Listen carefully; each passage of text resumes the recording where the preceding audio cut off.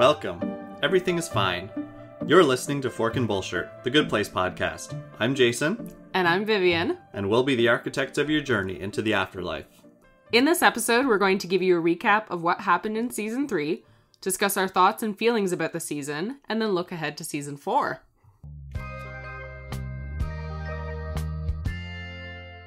Previously on The Good Place Season 3, the 4 humans are sent back to Earth where Michael saves them from death.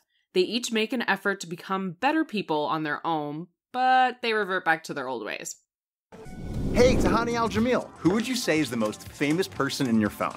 It's not about who you know. Enlightenment comes from within. The Dalai Lama texted me that.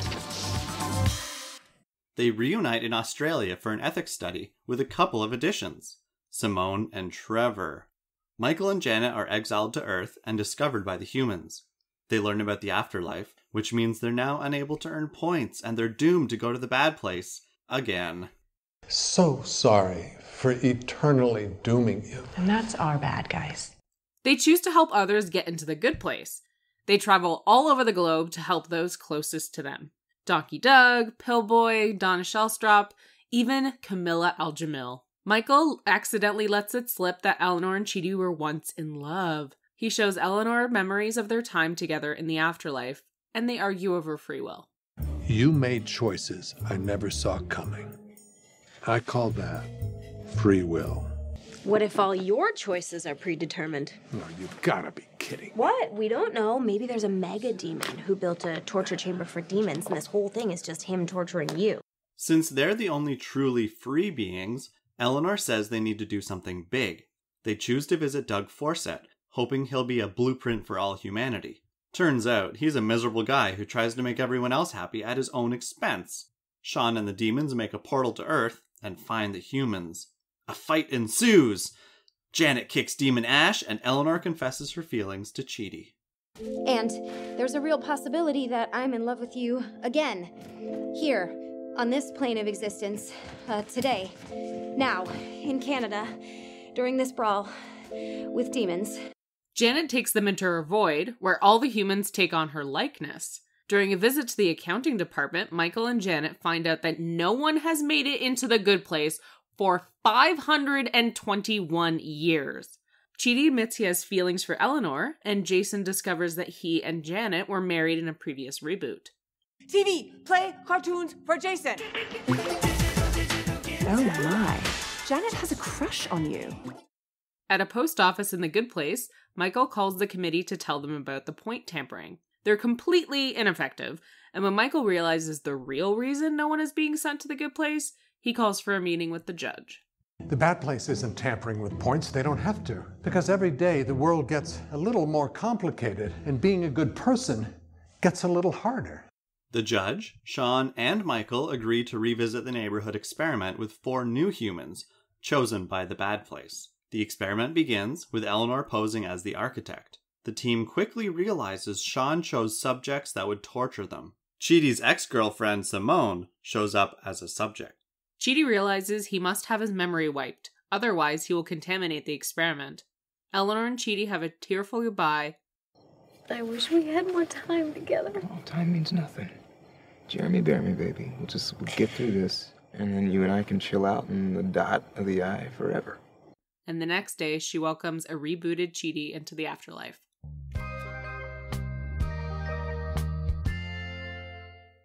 Okay, and that was Season 3. That was Season 3. So a lot happens. So I'm just going to quickly dive into my thoughts on Season 3. Mm-hmm. I found that the scope is a lot larger compared to Season 1 and 2, but at the same time, it felt smaller. Okay, what do you mean by scope? So, geographically speaking... We're in Australia, so that's bigger. Well, Season 3 happens in like a bunch of different countries around the world. That's true. Australia, Hungary, United States, Canada, the afterlife, the good place. IHOP. Bad right. place. Yeah. All sorts of different locations compared to Season 1, which was the bad place. So it's a large endeavor, geographically speaking. And to me, this season doesn't feel big. And I think it's because it feels so episodic in nature. So each episode is so, structurally speaking, they're very singular. And it feels disjointed to me. Each episode is very important in the fact that it moves the story along. So just like season 1 and 2, they're very, every episode contributes to the flow very well. Like, no episode feels like, well, this was unnecessary. Right. But at the same time, you can sort of pinpoint each individual episode, right? Absolutely. A lot more than you can in season 1 and 2. Mm-hmm. So each episode almost feels like not monster of the week, but conflict of the week. Oh, okay. Yeah. So every episode is its own little contained issue that we know is going to get resolved, which kind of bummed me out. But as a viewer, it's hard to feel grounded because we're not given a lot of time to absorb each of the issue, because we know that there's only 22 minutes in each episode, and we know that by the end of the episode, most of the conflict is going to be resolved. Right. So we're jumping to Hungary to deal with Tahani and Camilla's issues. And that's only half of the episode. Yeah. The other half is Eleanor. Yeah, it's like 11 minutes. Right, so we have this giant history of these two sisters being pitted against each other. Exactly. And we have Jason and Pillboy and his dad. Right, and Jason realizing his dad might not be savable, which is sad. We have Janet and her Janet's problem. At the same time, we have the accounting department. So again, that's half of the episode and the other half of the episode. So again, 11 minutes to resolve all these issues. Yep. I mean, if we want to get really down in the nitty gritty, Michael doesn't really resolve the accounting issue. He just steals a book and leaves. He discovers something. Yeah. He doesn't resolve the issue in that episode, but he discovers something. Right. And we have Eleanor fixing Chidi's existential crisis in one sentence? I mean, I feel like he was at the end of it with the whole chili thing. It wasn't going to go much further than that. It's very true. But that's my point. My point is every episode is very structurally contained. Yeah. Whereas season 1 is very much, it's almost movie-like. Like each episode contributes to a continuous flow. They all flow into the other very organically. Right. And to me, that made season 3 feel a lot more like a TV show. Okay. Because they're all very episodic. Right. I'm not saying it's a bad thing. Not entirely. It's just, it gives season 3 such a different feeling than the other seasons. Right. It also doesn't help that our 4 humans get rebooted again, technically. Do they? Well, at the end of season 2, they're not wiped, but they don't have any of the memories of season 1 and the culmination of season 2. Yeah. Like, they were obviously rebooted 821 times, or 804 times, or 800. They were rebooted 800 plus times. So again, we get none of the characters that we've grown to love. Like, none of their personalities are the same because they haven't had time to grow yet. So we have that big time jump in the beginning of season 3. Months go by, a year goes by that we don't get to see. Yeah, I can see the flip side of that, though, because we've already had their character development. Right, so absolutely. We're assuming that it's happening at pretty much... It's going to happen at the same pace. Everything's going to be fairly similar. So it makes sense not to show it. Yeah. I don't know if you could pinpoint specific episodes in season 1.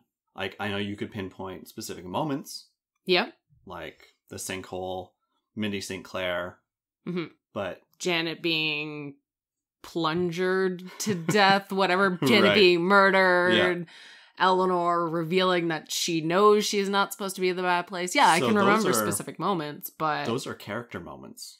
Yeah, but not episodes. Right. Right. No, I can see what you mean. Like, just rewatching this season, it did feel pretty disjointed, because, like, we start in a totally different place than we end up, which is not similar at all to our other 2 seasons. I mean, yeah, a lot of twists, and This is pretty much their signature at this point. Lots of twists and turns, and they don't really spend too much time anywhere. You know, they move pretty quickly. But I still feel like even though it's disjointed, it's outweighed to me by like how many risks they're willing to take, and just the story that just keeps like surprising me every episode. Yes, absolutely. I think that's a lot of fun. That's one thing that we've definitely that's one thing that you can absolutely expect when you watch The Good Place. Is that you don't know where it's going to go and you don't know what to expect. You can try to predict. Oh, go nuts. You could just predict out your butt, but it's going to flip you. Like, yeah. I had no idea that they were going to go with the rebooting Chidi, like wiping his memory. Nope, not a clue. That's totally unexpected. Mm-hmm.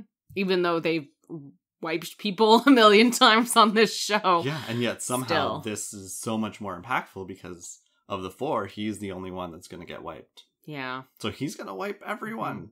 That sucks. But he's going to remember pizza, so it's okay. Yeah. It's not a total loss. Exactly. Okay, so you're saying like you can remember specific moments in each episode. And I kind of agree with you about like we don't give things enough space to breathe. Like Eleanor meeting her mom again now, like seeing her as this stepmom who actually cares and who, you know, gets tired after one glass of Chardonnay and goes to restorative yoga with all the other PTA moms. Like, this is not the person she knew before. And we get her at the end of the episode talking to Michael and saying, yeah, I mean, it's great that she's a better person, but that doesn't make up for everything that happened with me. And it doesn't resolve all the conflict and the sadness that I feel about the relationship we never had. And I don't know, like there's no time. There's no time to do that because we're not really doing internal work this season as much as we're doing like this whole external thing, right? Like season 1 started with this very internal problem of like, how do I become a better person? And yeah, that was fueled by the external problem of I'm in the good place and I'm not supposed to be here and they're going to find out. But it was a lot of like learning to become a better person and learning to not be so selfish and not be this way and that way. And all of them at the end of that season finding out, okay, even though I tried to be good or even though I did good things, it doesn't matter. I still ended up here because of my intentions or the consequences of my actions. And in this season, it's such this huge external problem, right? It's like it becomes a global problem, not just honestly, yeah. It's a huge world problem. It's literally finding out that you can't be an ethical consumer. Like that you can't be ethical on planet Earth as it is now. And that is huge. That's a monumental problem. So it's like we're just taking things from this very internal place where we're working on people's, you know, issues and stuff, and now we're going, okay, now we gotta work on the world's issues. The problem is so much bigger than we initially thought. The entire point system of the afterlife, and we have a committee for all of this. Like, it's so much bigger. So I think that's part of the issue is like we try to still remain grounded with our 4 humans, but we're really working towards how do we fix this giant problem in our system that is dooming all of these people? Right. So it's a little less about, you know, Tahani and Jason and Chidi and Eleanor than it was in season 1. Yes. So if that was part of the draw for some of the viewers that initially loved the show, then I can absolutely see why they'd be a little frustrated and maybe just annoyed that that's not the scope of the show anymore. Yeah, I get it because I'm not there. I really love how they've opened up the world and it's so exciting to see what they're going to do. And there's still the characters I love. It's just different. Yeah, it is a different show at this point. Usually what I go to shows for are the characters. Like, yes, I love the story and all this stuff, but I really love getting into the nitty gritty of characters. So when this first started, like this whole show first started, it was so exciting to see like just a person trying to become better and someone risking everything for them. And that, I love that. So I've seen a lot of complaints about the end of season 3 that I was not aware of when it first ended. But I've seen some complaints about it. But at the same time, it's like, it's this fun, huge problem now. But the way that the writers are doing this is they're still bringing it back to our characters, right? Like, when the beginning of the season finale starts, it's this huge, big problem of like, okay, how are we going to do this giant experiment? And blah, blah, blah, blah. And then it becomes a Eleanor and Chidi problem, you know? So we focus in on our characters again. And we have that wonderful and completely heartbreaking scene with them. So it just refocuses, you know? You're talking about the retrospective Michael little video, that little clip show he creates for them. Yes. Like, hey, I'm doing a great thing for you guys. I hope you want to cry a lot before you say goodbye. Well, he needs to give them a moment to grieve. I get that. Yes. I'm talking about refocusing a little bit there. And that's part of what I like about season 3 is that we get like these giant problems, but at the same time, we're still focusing on our characters. Like, a lot of it doesn't have the time to breathe that maybe I'd like it to have. Like, if this was a show that had 22 episodes a season. Or it was a 44-minute show. Or yeah, something like that. Where maybe you could have a little bit more time with Eleanor discovering her feelings for Chidi, or Janet and Jason figuring their stuff out. All that would be nice. But at the same time, we've had those moments in earlier seasons. So it's like, I get that they don't want to retread the same path or whatever that expression is. Retread the same water? I don't know. Sure, both. Yeah. So that is kind of my feelings about the season. It's we're getting really big, we're getting external and global, but we're still able to like zero in on the characters that we love the most. So I appreciate that. Yeah, absolutely. So totally agree. You were saying that like each episode very much like if I told you the name of an episode, you know exactly what happened in it.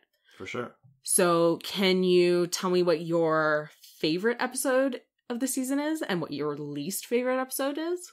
If you can think of them. I can tell you what my least favorite episode title is, which is Chidi Sees the Time Knife.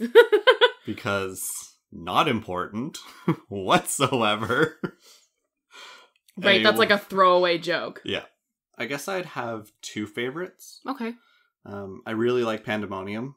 The final episode of season 3, because we're getting into the big conflict. Like, we've figured it out at the end of Chidi Sees the Time Knife. We know that they're going to redo The Good Place, but we don't know the big conflict yet. We think that's going to be the conflict of, you know, oh, we have to prepare everything. But then suddenly the whole Chidi Simone issue. So that's kind of exciting to see everything get flipped. They think it's one thing, and then they're like, oh crap, we have to refocus and do this. Another twist. Yeah. Another Michael Schur twist. Thank you, Michael. For sure. For sure. Oh my god. I also really like Fractured Inheritance. Oh, I okay, didn't cool. initially when I watched it the first time because it felt so quick. I mean, I think that was our episode title for that when we recorded that podcast.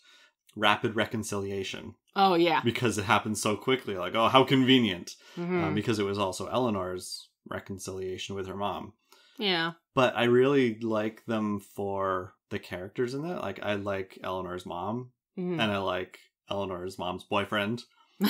And yeah, he's pretty funny. I like seeing What am I, Avril Lavigne? He's such a dork. I love it. It's like I watch with the spikes on it. But it's a little bit like Chidi and Eleanor, right? Like you get this person who used to be kind of a badass, super selfish, right? Right. Who is in love with this total dork, right? Yeah, just this architect who's just a nerd. This nerd who feels a little bit cooler being around her, you know, makes her or makes him feel a little bit more fun. And I really like seeing Camilla. Like, Camilla and Tahani's relationship is great. And I absolutely would love to see more of that. Them butting heads and being awful. And Camilla just coming up with the stupidest art show things, like, ever. Like, making them omelets. Yeah. You're so dumb. It's a commentary on subservience and so dumb. Consumer. You're so full of yourself. And Tahani's just fed up with it. But yeah, I really do like those two episodes. Okay. Interesting. We have completely different favorite episodes. Mine, I have 2 as well. Can I guess one of yours? Okay. I'm going to guess... You can't look at the notes. No, I'm not looking at I'm looking at the episode titles. Okay. I'm guessing like the worst... you're just looking at my notes. I'm guessing the worst possible use of free will as one of them. No. Okay. No, my favorites are Jeremy Bear Me. Really? Yeah. Because of Chidi. I like seeing the way that they all react to finding out the truth. I think it's really interesting. Chidi's Topless. Existential crisis is hilarious. It's so funny. I don't yes, okay, sure, topless Chidi, but that's not even the highlight of the episode. The highlight is just him walking around with this just completely broken brain and all these jokes about, oh, here, why don't you charge my credit card and then just keep it forever? And do you have a take a car, leave a car? And him yelling Nietzsche to this guy in the park who's just trying to sell him drugs. All of that is so funny. Yes. The way he talks and that he's like, you guys should just follow nihilism because the world is meaningless and it doesn't matter, so just do whatever, is so good. Mm-hmm. It's just so funny, and it really gave a chance for William Jackson Harper to stretch those comedic muscles. He's always been really funny with his timing, but it gave him so much more to do. And then to get to see Eleanor fight against her natural instinct to just be awful and take this money from this wallet. Great. You can see that she has made progress. We see that she's learned over these giant time jumps at the beginning of the season. And honestly, Tahani and Jason's part was really great too. Yeah, you're right. Tahani didn't complain. She wasn't saying this is unfair and I want to speak to the manager. She flipped. It was she just wanted to do something good for somebody out there. And Jason is such a kind, dumb person that he just thinks of the simplest, sweetest way of doing it, right? And I really like that episode. I really think it's a lot of fun. It definitely has some really great moments. Yeah. And they decide to become the Soul Squad at the end. So that's true. That's nice because we actually start our proper journey through the season, I guess, at that point. Yeah, that episode has Michael horribly using a keyboard. Oh my God. Yeah. And then he wrote Mikhail. And Janet's face the entire time is just how you react. Well, someone older than you who doesn't use a computer struggles. Yeah, like my boss who didn't know how to open Gmail. There you go. Or another tab. She doesn't listen to this. It's fine. And then my other favorite episode, and these are tied, or maybe this one's higher up. I don't know. Janet's. Definitely Janet's, because I love seeing Darcycarden play everybody. Mm-hmm. And the accounting department is so fun. I love Stephen Merchant so much. He's just fantastic. I don't know. There's just something about him that I wish he could be part of season 4. I don't think we'll see him, and it makes me sad. I want him to be Michael's assistant, another Janet. That would be something. So fun. I love Stephen Merchant. Is really good. Corner piece. No! His cake. Seeing the neutral Janet. I love that episode. Plus, it's unique, right? Out of all the episodes in The Good Place, it's unique for what it did technically, and what it did with its actors. It's just so different. Well, it stands out from all of the seasons. If anyone's curious, my favorite line in the whole show is from the Janet's episode. It's such a random line that's your favorite. I love it. It's not even it's not a surprisingly astute moment from anyone. No, it's Chidi saying, I want to sit down. Where is down? And Jason saying, yo, I found it. It's up here and it's dope. How did he get up there in the first place? Just wandered off. Just wandered off. Yeah, so that's my favorite line. Yeah, that's pretty great. Okay, so can you think of your least favorite episode? Don't Let the Good Life Pass You By. Yeah. I'm not a big fan of the Doug episode. Mm. He's just such a wiener. And it's not really that fun to see him suck so hard.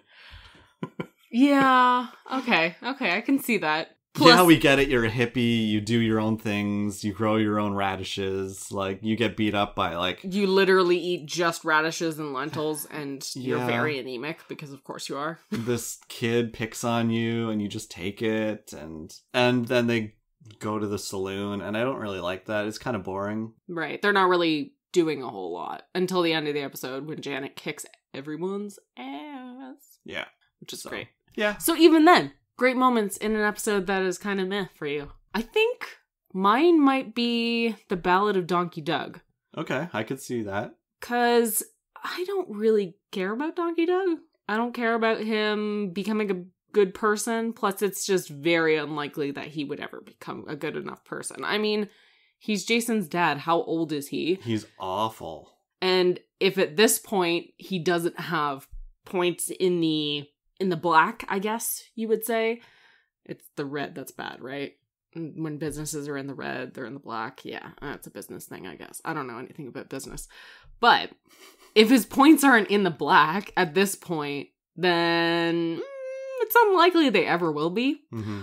I just don't think there's a lot of hope there, which Right. of course they realize, and then they that. decide to move on to Pillboy. But I Mm-hmm. think it would have been better if we had just gone with Pillboy, because I think that the whole joke of Donkey Doug actually being Donkey Dad is kind of done at the beginning of the episode. Like, haha, it's a joke. Okay, we can't really carry that for a whole episode. I think it made more sense to keep Donkey Doug as kind of like a throwaway character. Yeah. Just bring him up every once in a while when you want to talk about Jason's dumb past. Yeah. At the same time, it does make a lot of sense for Jason as he is now, right? Oh, for sure. It gives us a better perspective because we never got to see his parents, and now we know it's pretty much just Donkey Doug, and we don't think that he was ever, like, it doesn't seem like he had a mother around. Mm-hmm. So, it explains some of Jason, for sure. Yep. But even in that episode, I like what's going on in Australia when Chidi is trying to break up with Simone and he doesn't know how, and they're going through the simulator. Hilarious. So funny. So funny to see him do that and to see Eleanor go in for him, and it's great. It's great. It's so good. Yeah, so still great moments, but overall, yeah, that's probably the one that's like, I don't care that much about. Mm-hmm. Yeah. Your most skippable episode. Yeah. So just kind of on that note with Jason and his dad, rewatching this season reminded me a lot of something that I've heard and kind of worked with in my line of work now, doing kind of like social work stuff, is something called ACEs, which is Adverse Childhood Experiences, which is a term used to describe all types of abuse and neglect and other traumatic experiences that happen to people under the age of 18. And some of them are just like, your parents were divorced, or your parent was incarcerated, someone in your household tried to commit suicide, someone in your household had battled addictions or substance use, that kind of stuff, right? And it was interesting because all of this stuff can be linked to like physical health conditions and mental health and addictions, behavioral problems, social problems, all this kind of stuff, right? Like it has all these moments have an effect on you in later in life. And it just made me think a lot about how it contextualizes some of Eleanor and Jason and Tahani's behavior. And it made me realize we know like nothing about Chidi's family. We hear at the end of season 3 that his parents would go to symposiums and he would sneak into their office to go read the unabridged dictionary. So it stands to reason that they were academics, maybe, something like that. They were probably fairly smart people, but we know almost nothing about them. Right. And now that we know who Donkey Doug was, and we know Tahani's parents, we know Eleanor's parents, and how all of them behaved, we can see how it influenced all of them. And I'm just very interested to see if Chidi's parents influenced the way that he is now. So I really hope that we get to see them in season 4. I wonder if that's going to be the case, since Chidi kind of seems like the most normal of the bunch. And his only issue is indecisiveness. Well, it's this like overwhelming anxiety. Right? The anxiety coming from not knowing what the right thing to do is. Yeah, and the anxiety of, how do I make choices in a world where it feels nearly impossible to make the right choice? And do you think that stems from the fact that he is a philosopher? Or did that desire to do what's right turn him into a philosopher? Well, which is it? He says himself, actually, in the Janet's episode, that he went to philosophy to try to make sense of a world that never makes sense, right? So I think for him it was, he has this overwhelming anxiety about the world and he doesn't know how to deal with it. So he goes to somewhere where he feels like he can find logic and reason and answers to his questions about how to live, right? So then he sort of picks a philosopher that is maybe the easiest for him to abide by, and he just goes with what that is. Right. So I'd just be interested to see if there's like something that kind of caused his anxiety. Just like as saying, you know, all of these types of adverse childhood experiences can link to like mental health. I wonder if that's something that happened with him. I also thought of the aces because Eleanor talks in the worst possible use of free will episode. She talks about how she has no agency because of genetics and environment and societal factors, and all these things have determined her life. And so really she can't choose anything. She can't freely fall in love with anybody, right? I don't know. It's a really interesting line of thought, right? Like free will versus determinism, and how much about our lives is determined by all of these factors, because a lot of people agree with that. It's not all like nature versus nurture. It's like, it's both, right? So yeah, I don't think there would be one specific thing that guides who we are as a person. Yeah. And like we get to see with Tahani in A Fractured Inheritance, she was brought up pitted against her sister, always competing. But once she is able to step back and realize that, she has the free will to decide whether or not she's going to try to make amends with her sister. It was set up for us to be against each other. It's not our fault. And we both have the ability to change that now. We're both adults. We can realize it. We can work through those issues, and we can make a change. So, I don't know. It's cool. It's something that I really appreciate about this show. It's not something that you see all the time. Yeah, it's not like these people are this specific way. Like, this is their personality. Just accept it. We don't have a reason. That's just, we needed this type of character. Yeah. And there's no, oh, well, Eleanor's parents were terrible and they neglected her, and, you know, dad was constantly committing crimes and used substances and all these things. So it's okay that she's the way that she is, and it's excusable that she behaves the way that she does. No, it's okay. Yeah, you had a really tough childhood. You need to reckon with that, and you need to make changes. And I like that. I like that there's no scapegoat. You have control over your life and how much you're going to change. Yep. I like that. Free will, man. Free will. Double-edged sword. Hard but necessary.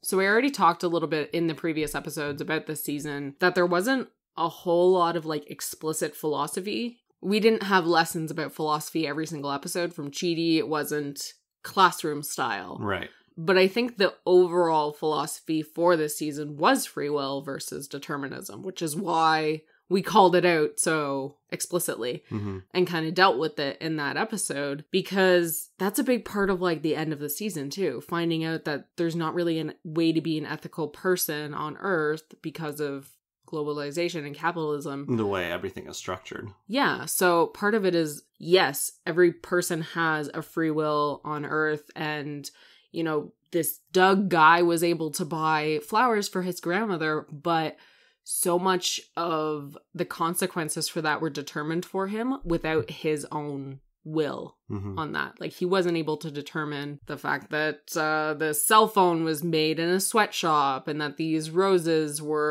had a giant carbon footprint, and all of this stuff. It was determined for him. So he had no real choice in the matter. Not as much choice as there could be. And then when Jason talks about this guy who was in his dance group and how he had to work 3 jobs and take care of his grandparents, like, we see that it's harder for people who are living in poverty or who are in really difficult life situations. It's so much harder for them to make those choices, like make those ethical choices. To afford it. Exactly. It's actually expensive to be to be ethical, which sucks, right? Like to buy something that is cheaply made versus to buy something that, yes, will last you a long time and was made by someone maybe in the same country as you, made locally, blah, blah, blah. It's going to cost you a lot more money. Mm-hmm.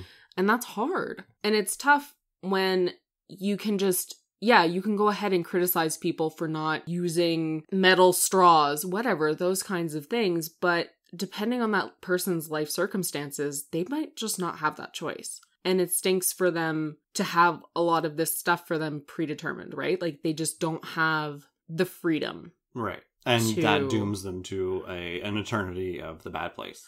Right. I mean, we're all doomed as far as this show goes. It's been 521 years since anyone got in, but it's just interesting. Like, I think that's a big part of the show's philosophy this season. And in case anybody missed it, I mean, there's also episode 8, which is the worst possible use of free will.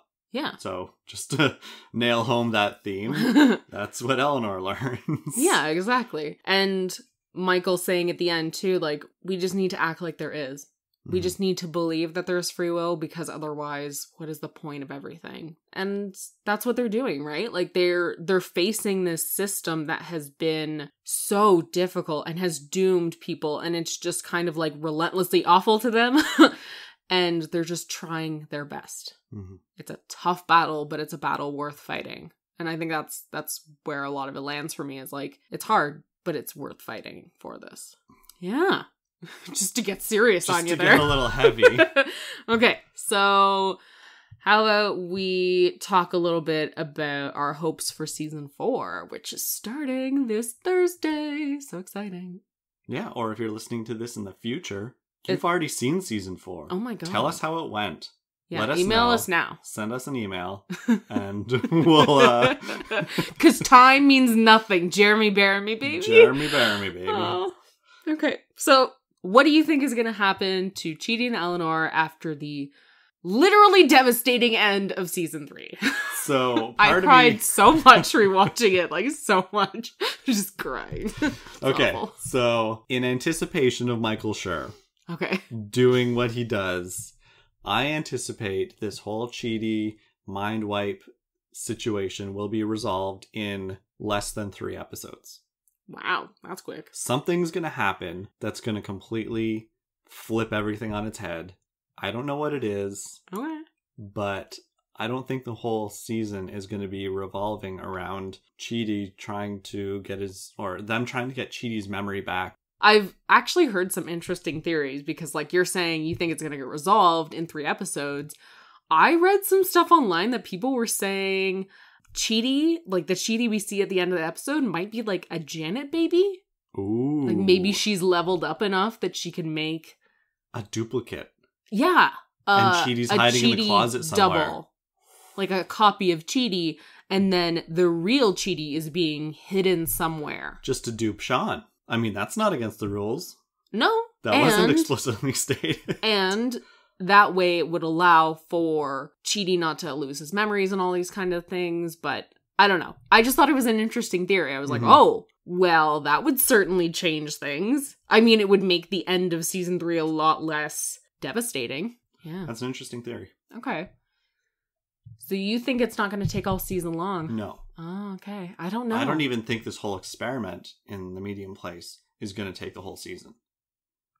Wow, okay. Yeah, I think they're going to I mean, we've had so many time jumps that I think they might jump a bunch of times. Like, skip ahead a few months, see how the humans are doing in the experiment, skip a few months, something's going to happen, and Sean is going to hate this whole experiment and just, I don't know. I think something weird and bizarre is going to happen. I don't think we are going to have the same feeling as we did in season 1. Season 1 was very much set in the good place. Quote unquote. You can't see my quotes, but they're quoting. My fingers are doing little quotes. They are. I vouch for you. They're bouncing up and down. But season 1 was all in the neighborhood. Mm-hmm. Season 4 is not going to be all in the neighborhood. I don't know. I kind of think that it is. Just full circle? I kind of think that's what we're doing. Okay. We're going full circle, and we're really gonna like focus a lot more on how do these people become better people when it's not We still haven't the seen ones that we care about. I don't know. It's very different. There's still 2 other people that we have to meet. Yeah, and we have this guy, or 1. and we have this guy John, who's like pretty much explicitly awful. And I don't think he thinks he's in the wrong place. That's he doesn't the thing. seem to think he is. So there's not that panic that Eleanor had. Plus, Simone is already a good person. Like, she doesn't have the decision-making issues that Chidi did, right? And he was definitely like the quote-unquote best person in season 1. So in order for this to work, somebody has to think they need to get better. Mm-hmm. So it's not going to be... Well, it's unlikely that it's going to be John. It's unlikely it's going to be John. It's unlikely it's going to be Simone. It's very unlikely it's going to be Chidi. So then will someone else have to... Right. So is it going to be 1 more person or 2 more people? I'm not sure. Yeah, because we actually had a chance to watch the mini episodes, the webisodes, the selection, which if you can watch it, you should. It's really fun. It's all about Sean and the demons figuring out who they're going to select for the 4 humans to go into this experiment.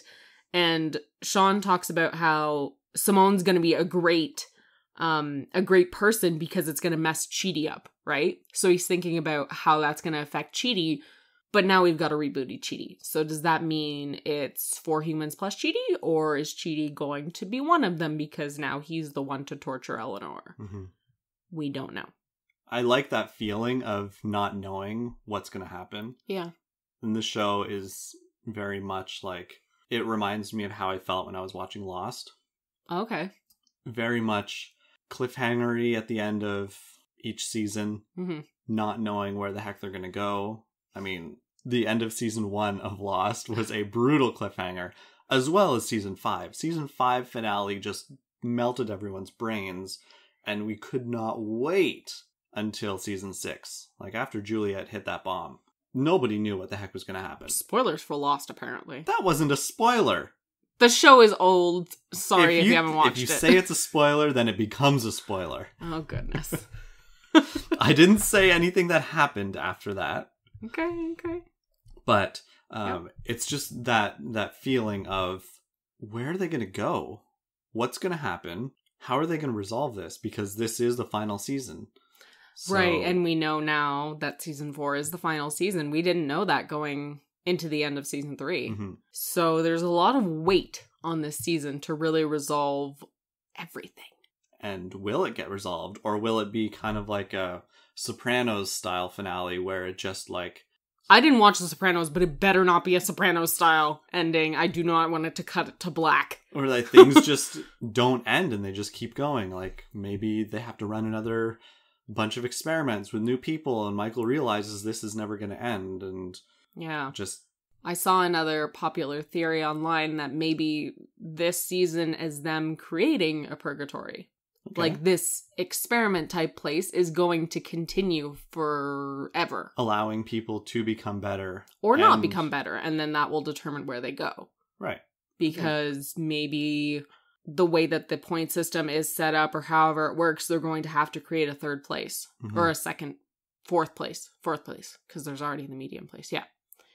So just rezone the medium place. Rezone it. Yeah. Into purgatory. Right. I don't know. I think that could be interesting. That makes sense to me. Do you think that the experiment's going to work? This actual neighborhood experiment? Do you think people are going to get better? I don't think it's going to work. And I think it's because Sean is going to meddle. And but the Michael's judge is also watching, The judge is watching, but Michael already screwed up. And he screwed up before it even started. Yeah. Michael's the worst at pretty much anything. We've learned that throughout the years. This is very high stakes. You know what? I'd be very worried if I was Michael, too. I'm worried. This could be happening right now. That's true. This could be going on in the afterlife. Yeah, Michael, get your shit together. Our lives are at stake. I want to go to the good place. Okay. So, are we making assumptions based on episode titles? Because I only know the first episode title. I found the episode titles. I guess they are subject to change. But I think that would be kind of fun to just go through them and see. So our premiere is going to be called A Girl from Arizona. The second episode, same thing, going to be part 1 and 2, though it doesn't appear that it will be a 2-part season premiere, no like hour-long premiere, I guess. Right. So just to let you know, we found these episode titles on Reddit. They have been posted on some spoiler TV sites. We're not 100% sure that these are the confirmed titles. They're also listed on Google, so... But you know what? It's fun anyway. Sure. So we're going with that. There's one called Employee of the Baramy, which I think could be really cool to like actually learn a little bit more about all this timeline stuff and maybe get to do some weird timeline stuff in this episode. I just think it'd be cool to do a little bit of time jumping, but in a fun way where like maybe we get almost a Memento style episode. Or something like that, where things are happening out of order. Yeah, exactly. I think that could be fun. That'd be neat. So, and that'd be cool. The fact that it's employee of the army makes you gives you the impression that it could be a office setting or a workplace. So it either could be the good place and there's people working behind the scenes, or it could be another flashback thing, or... Yeah, that we're getting deeper into the bureaucracy of the afterlife. Right. Yeah. Like maybe Michael was the employee of the Baramy. Oh, you never know. I like the other title, Help is Other People. That should be episode 7. Because of course, everybody has pointed out that the first season of The Good Place is very much like Sartre's No Exit, where he says hell is other people. So it's a little play on that. Yeah, yeah. A chip driver mystery is episode 6, and that airs on Halloween. Kind of, I mean, that could have to do with golf. Chip driver? Yeah, a driver is a type of club, and so is it doing a chip. So it could be something to do with golf, or it could be like a chip truck. Absolutely, it could be something to do with that. Okay. And also fries in England are chips, so maybe it's something about Tahani. Could be fun. I like the funeral to end all funerals. Should be interesting. I mean, we've definitely seen funerals on this show before. It should be different. Yeah, is one of our main characters going to die? I don't think so. They've already died. I don't know. It would just be... Maybe it's Derek.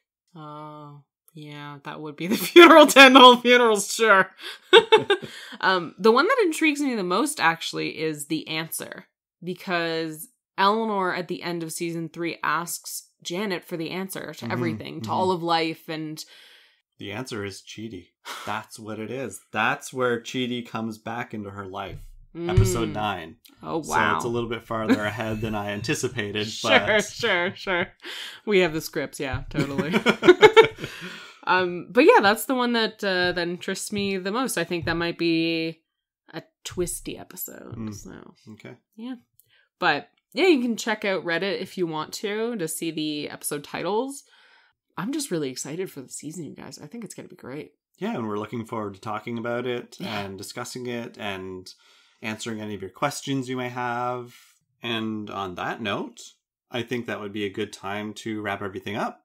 And season 4, the final season, brace yourself, everybody. It premieres Thursday, September 26th at 8 Central on NBC. We'll have a review of the first episode about a week after it airs. Usually we aim to get it out the Tuesday, a couple days before, so you guys have time to permeate our thoughts and your own thoughts. Permeate our thoughts? Yeah, just percolate? We could percolate and permeate, Percolate is bubbly, permeate is rotatey. Sure. But feel free to send us your thoughts and questions once you've watched the episode. We're going to be eager to dive into it head first. Heck yeah.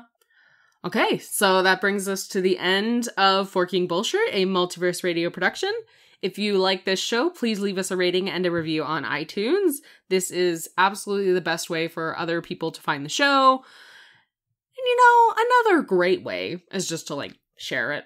Just share it on social media, wherever you are. Do that thing. Tell friends about it. People who watch The Good Place, tell them to listen to our podcast. And if people aren't watching The Good Place, tell them to watch The Damn Good and Place. tell them to watch The Good Place. Yeah. So if you want to get in touch with us, we're on Twitter at Multiverse Radio. You can tag your thoughts with F Bullshirt. We're also on Facebook at Multiverse Radio Podcast. And you can always email us from our website, multiverseradio.ca. Thanks for listening, everyone. I'm Vivienne. And I'm Jason. And this was Forkin Bullshirt.